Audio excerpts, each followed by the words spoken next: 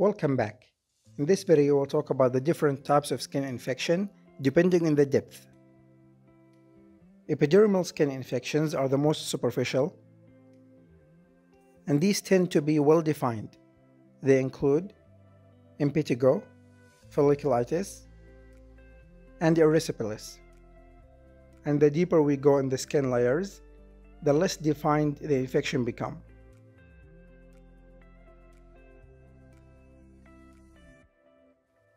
Dermal infections include eczema, carbonucleosis, and poronucleosis.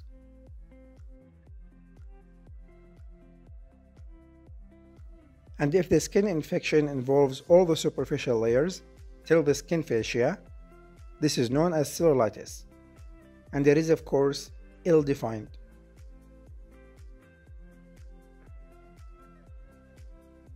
Necrotizing fasciitis involves the skin infection that goes beyond the superficial skin fascia.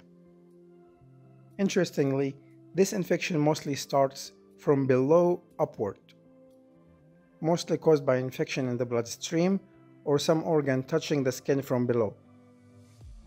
So the patient will have severe pain and there will be fever and erythema within duration, but the usual skin involvement that we see with other skin infections is not apparent until later on.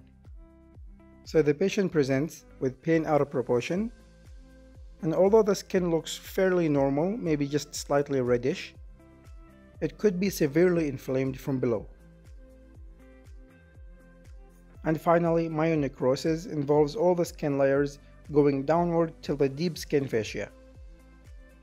Alright guys, these are the skin infections associated with the skin layers. Hopefully I made this more clear for you, and thank you so much for watching.